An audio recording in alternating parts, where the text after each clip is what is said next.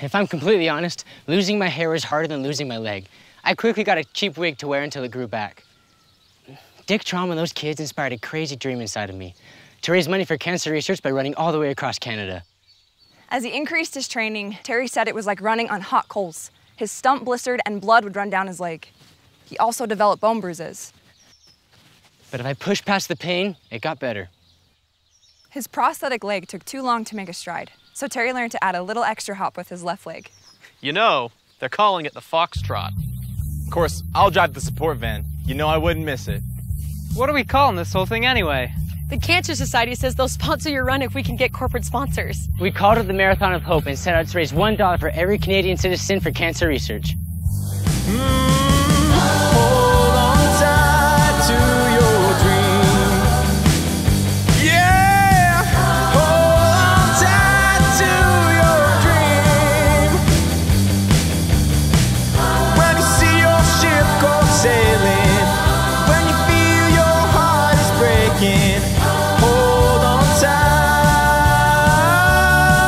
to your dream. So, Terry, you're preparing to run the equivalent of a marathon every day. Why are you putting yourself through this? Hi, I'm Mayor Dorothy Wyatt. We are so pleased to be part of this historic day. What a challenge this fine man has before him, and we want him to know that the city of St. John is behind him 100%. Terry, what's the goal for the Marathon of Hope? To raise $24 million for the Canadian Cancer Society. And we were there from the auspicious beginning. Good luck, Terry. Oh, wait, I'll join you on your first few blocks.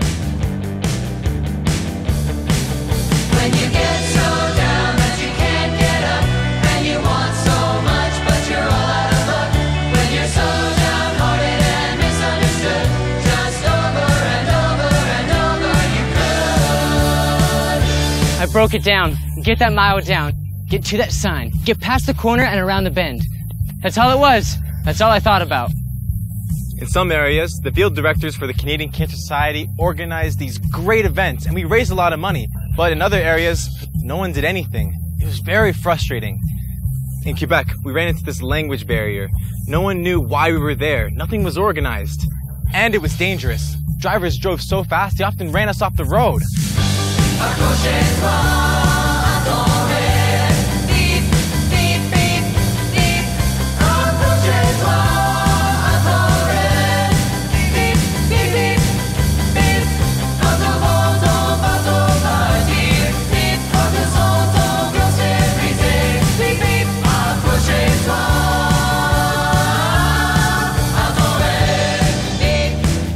Then the Cancer Society found out that I had an enlarged heart. Of course I knew about it. It was found in my pre-marathon physical. The doctors reluctantly told me I'd be okay, as long as I didn't develop dizzy spells, shortness of breath, or rapid tiring. I just didn't tell them that I had already developed all of those symptoms. Hold on tight to your dreams. Hold on, hold on, hold on. Hold on tight to your dreams. Hold on, hold on, hold on.